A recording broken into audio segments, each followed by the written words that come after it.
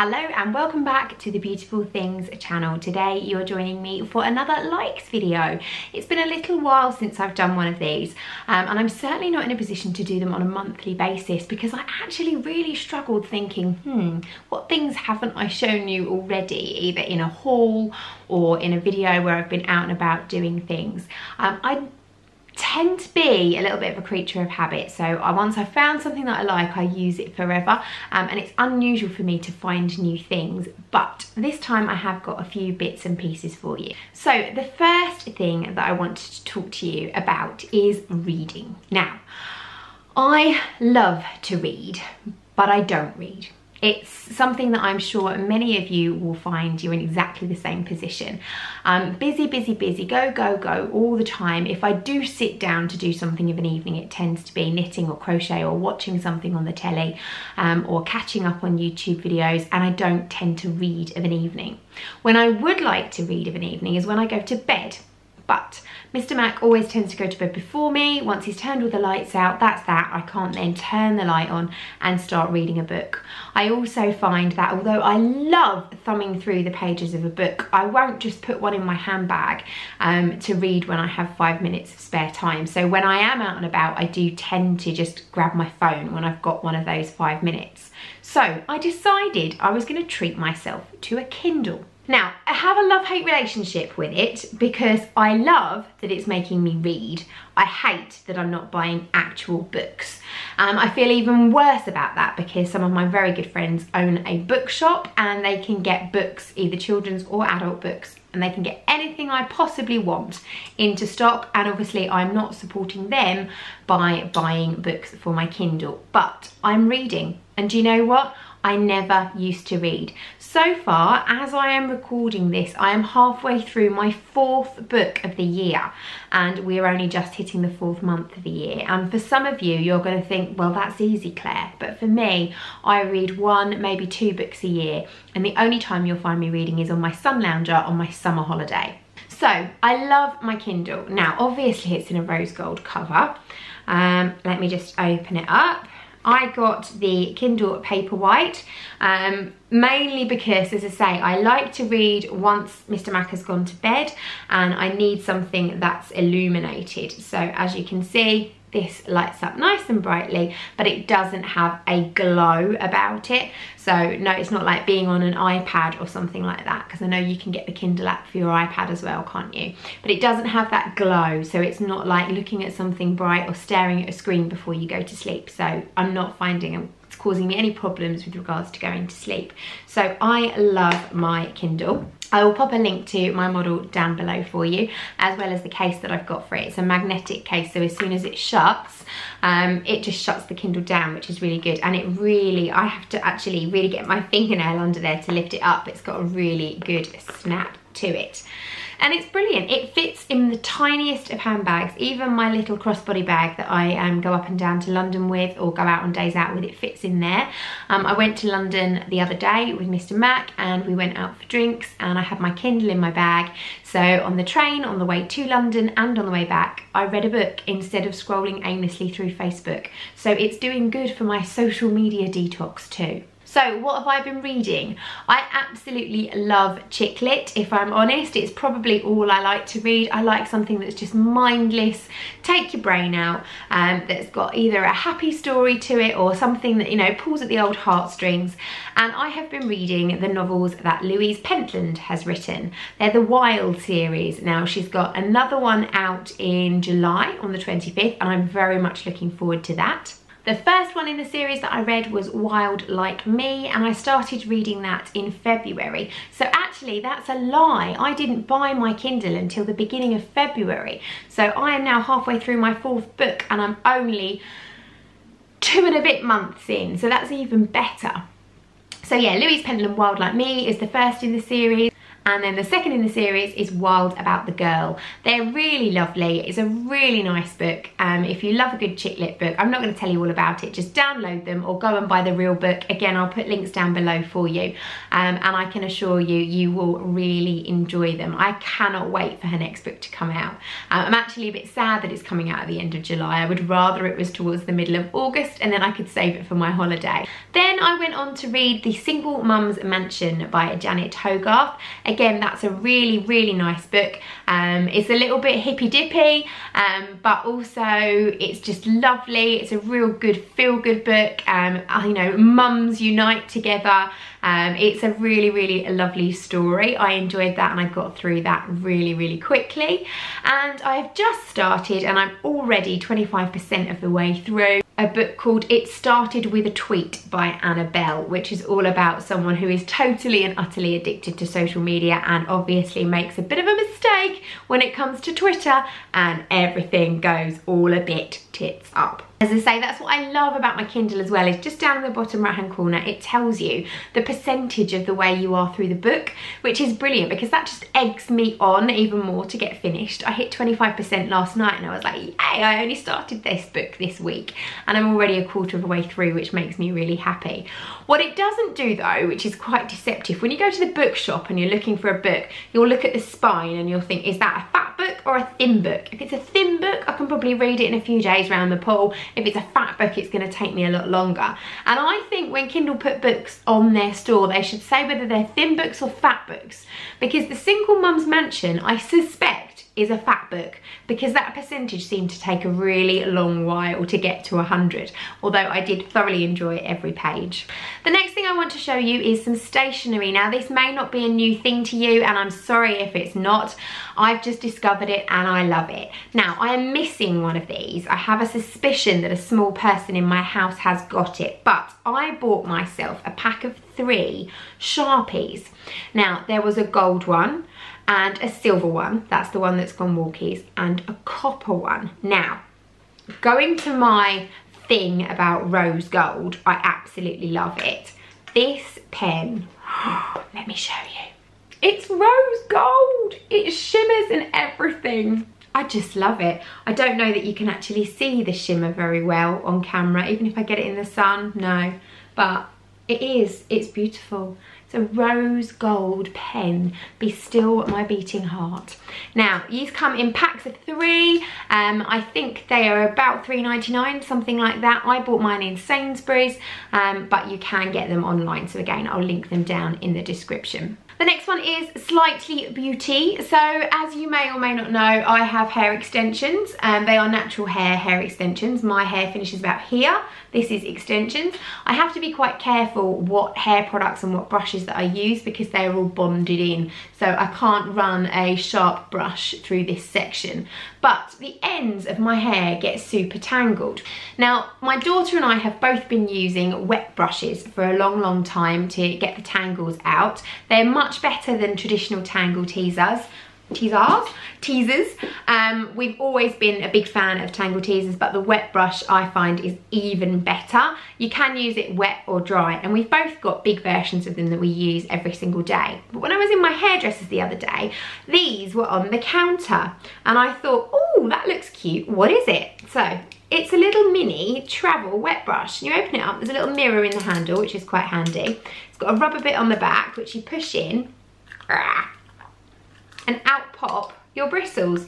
But this is almost a full-size brush. It's not teeny tiny, so you can just do your ends, or in Izzy's case she does her whole head, and then when you're finished, pop it back in, click it back up and chuck it in your handbag. And you can see it's about the size of my hand. I've got quite small hands as well. Absolutely love it. If you do get tangly hair, these are brilliant, and I'm definitely going to have this in my travel bag when we're on holiday because it's perfect round the pool for getting those tangles out of wet hair, because there's nothing worse than going swimming, sitting in the sunshine, letting your hair dry, and then all of those yucky swimming pool tangles are just stuck in your hair. Let me lower you down. That's better. better. I was getting a neck ache. Right, the next thing is things that I love, but the reason I love it is because my son loves it, and the reason my son loves it is because it helps him sleep. Now, recently, as he's got older, Tom has had real issues falling asleep. He never used to. He used to be able to just go out the minute he went to bed, but I think now that he's older and he's at senior school, he's got lots of things going around in his head, and he finds it quite hard to fall asleep. He had been using a little miniature version of this, which I'd got free when I went to a hotel, and he swore by it. So although it's expensive, I decided I would buy him a full-size bottle. And it is the Deep Sleep Pillow Spray by This Works. And it does work. So it smells really nice. It goes a long way. Although this is only a 75ml bottle, we've had this for about a month and it still feels pretty full to me. A couple of squirts on his pillow before he goes to bed. Whether it's psychological or not, I don't care. He's falling asleep really quickly and it smells really nice too. So again, I'll pop a link for that down below. The next thing is a food thing. So as you may or may not know, I try my best to be as good as I can be with what I eat, but I still don't let myself go without. I like chocolate, I like sweets, I like cheese, and I love my wine, but I do have to eat it within reason. So that means I'm always on the lookout for snacks that are naughty, but not too naughty. And this is the latest one that I've discovered. I've only got the box, I haven't got any actually at the moment. I need to buy some more, but they are small chocolate brownies by Fibre One. Now they are absolutely delicious, really chocolatey, and they feel really, really naughty when you eat them. But the best bit is that they are only 87 calories each. So if, like me, you're a calorie counter, you'll know that for a snack and something a bit naughty, that's not bad. So I love these. You can get these in all the major supermarkets and they're often on special offer. Now they do a lemon version and I got them. They're all right. I've eaten them all, but I won't be rushing to buy them again. Not quite so nice, but if you love your chocolate, these are lovely, really, really chocolatey. And as I say, for 87 calories, they're worth the treat. And the next thing I want to show you is some makeup. Now, I don't wear a lot of makeup. I've got no makeup on at all at the moment. In fact, I'm having a bit of a spotty time at the moment, so I'm deciding to be makeup free to try and help my skin a little bit. But when I do wear makeup, I like to experiment and I like to play a little bit. And I'd been watching lots of different YouTube channels, and many people, influencers shall we say, had been sharing about the latest Colourpop Cosmetics partnership with Zoe Sugg, or Zoella. So she's released a range called Brunch Date. It is only available in the States, but you can order it online and they do ship to the UK. They're cunning though, because they say the shipping's free, but it's not. They've kind of put the VAT in with the tax and it's all a bit confusing. But anyway, you're looking at a fair amount of money if you want to order this, but it's worth it. So I actually bought what they call the PR pack, which is the entire range of this particular Brunch Date set in one makeup bag. Now, I've subsequently lost the makeup bag. It went walkies after our table sale that we had at BTHQ the other week. So I'm not sure who has it, but it's gone. So all I can do is show you a picture here of what the Brunch Date set looks like. This is the PR set. And it's got lots of things in it. There's a couple of liquid eyeshadows, which are gorgeous. One is gold and one is rose gold. Perfect. There are 3 sets of lip stain and matching lip liner. There's a blusher, a highlighter, 2 eyeliners, and also the eye palette. I'm just going to show you 3 of the products today, which are the products that I'm using the most and I absolutely love. So the first one is the main palette. This is the Brunch Date palette. There are colours in here that at first I thought I would never ever use. But when you put them together and when you try them, they're gorgeous. So, ta-da! Oh, look, you can see my camera. With the exception of this blue, which I don't think I will ever use, all of the other ones I have used so far. There's this gorgeous light one up here, which is called Champagne Toast, which makes for a really lovely highlight just at the top here, or just in at your waterline down there, which is gorgeous. There's some really lovely browns with a little bit of shimmer, but not a lot. And then there's some other gorgeous ones like Skinny Latte and Cinnamon Sugar that have got a real lovely pigment to them and a glitter to them. Including this lovely one, I love this. It's called Sunday Fun Day and it's like a pinky one. And I've just popped like a tiny bit just here of that, and it just gives you a really nice pop. And it's interesting because I found myself wearing a lot more peachy and orangey colours using this palette than I ever normally would. And quite a few of the garments that I've bought from the high street recently have got that kind of corally peachy colour in them. And I'm really loving experimenting with this. Every time I do my eyes, I do them differently. And every time I'm really, really happy with the results. And it's super quick to use because it's quite heavily pigmented as well. A little goes a very long way. So you will need a blending brush if you're going to be working with these so that you can blend all the colours into each other. But highly recommend it. I really, really love it and well worth buying. I will pop the links down below to the PR pack. It will be the American site unless I can find that there is now a UK based supplier. So there's two other products in the pack that I particularly like. The next one is the blusher. Now again, I've always used kind of browny earthy tones, and I've always used blusher as a bit of a contour long before contouring became in fashion, and I'd just run it along here. But this is something that really surprised me. This is really girly. It's a super pink blusher, but it looks so nice on. It gives you a real rosy cheeked glow and I love it. Absolutely addicted, and I now use this as my everyday blusher when I wear makeup just day to day. Likewise, another colour that I've never worn, I've always worn brownie coloured lipsticks, is a pink lipstick. Now this is gorgeous. It's called shade Me and it is a lovely, lovely pink. It goes on beautifully. It's a real liquid liner. In fact, let me show you.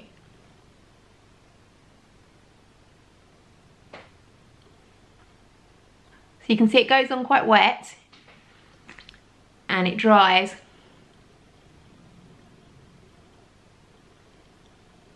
fairly quickly. You do have to talk like this for a bit, let it dry. I won't blot your lips together. But you can see it's a really lovely colour. It's kind of pinky, but pinky browny, and it's definitely an everyday lipstick, and this lasts all day. I can put this on at 9 o'clock in the morning and it is still on at 4 o'clock in the afternoon, and I can eat my lunch and drink tea as well. It's really, really good, and it's really moisturising as well. A lot of these matte lipsticks and the stains tend to really dry my lips, but I'm not finding that at all with this. It's really, really lovely, so I can highly recommend it.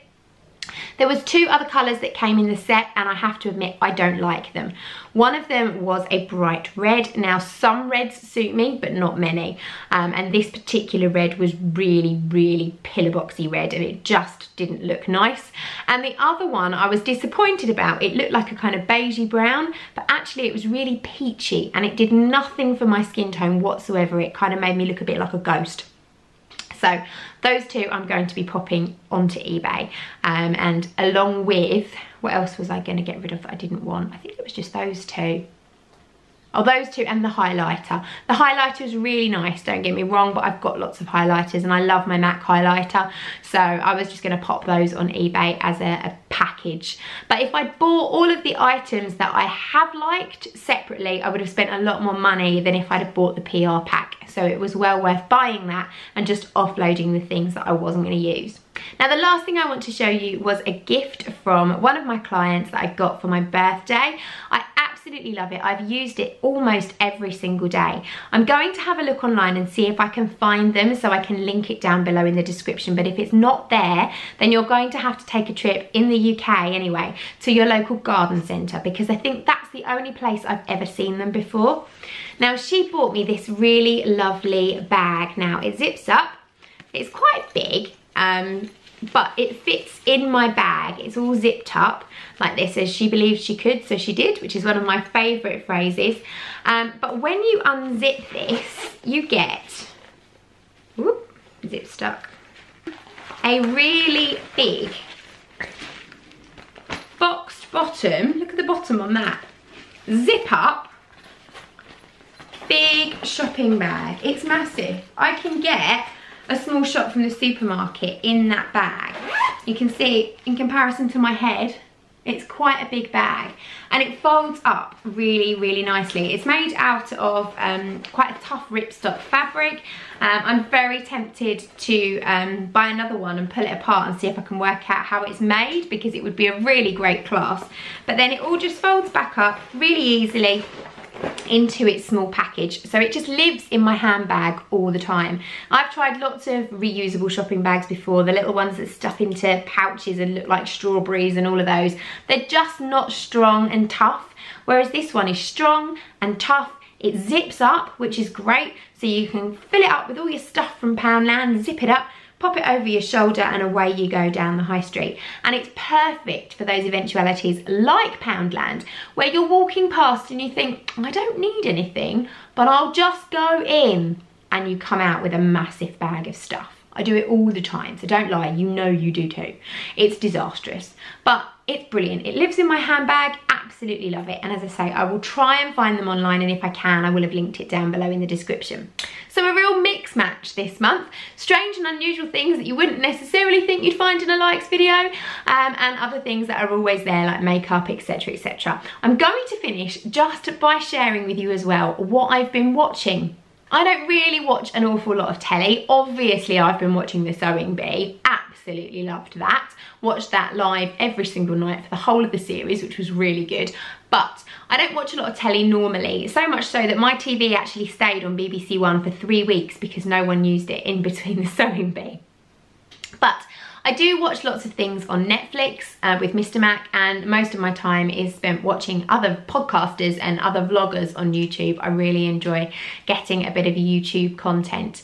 But recently, personally, myself, I've been watching a series on Netflix called Working Mums. It's really good. It's an American series. It's about a group of women who all come together once a week for their kind of baby and toddler group, and their children are all sort of little babies, but they're getting to that point where they're maybe 3 months old or so, and they're thinking about going back to work. Obviously in the States they have a much shorter maternity leave period than we do here in the UK, so they're all at that point where they know they have to go back to work, but they don't want to go back to work, or they're desperate to go back to work because they've had enough of kids. It covers all sorts of things like postnatal depression. It talks about relationships, affairs in the workplace, all sorts of stuff. It's really, really get your teeth into good drama, and I'm really enjoying it. I think I'm about 8 or 9 episodes in, so I'm hoping there's going to be another series of that available to watch. The other programme that I absolutely love, and Mr. Mac and I have been watching this together, is The Good Doctor. Sorry. The Good Doctor. Absolutely fantastic programme. If you loved House with, it wasn't Stephen Fry, it was Hugh Laurie. If you loved House and you like that kind of medical drama where he would really think about things and come across solutions to really weird, complex diseases and illnesses, and you like that kind of humour and the relationship between the characters, etc., then you will love The Good Doctor. It's basically all about a doctor or a trainee surgeon called Sean, and he has autism, but in a very, very big, in-depth kind of way. His people skills are next to zero, but his brain is amazing, and he is able to solve complex medical problems and complex medical conditions, but how he communicates this with his patients doesn't always go to plan, and it's quite funny, it's sad, at the same time it's clever. It's a really good drama. So if you want to watch something and really get your teeth into a good drama, I can highly recommend The Good Doctor. So that's everything I've got to show you today. I will be back next time I have a decent amount of stuff that I want to share with you. So thank you very much for watching. As always, all links that I can find will be in the description. Please do give me a thumbs up, subscribe to the channel if you haven't already, and leave me some comments. I try and reply to all my comments if I can. Thanks very much for watching. I'll see you again soon. Bye!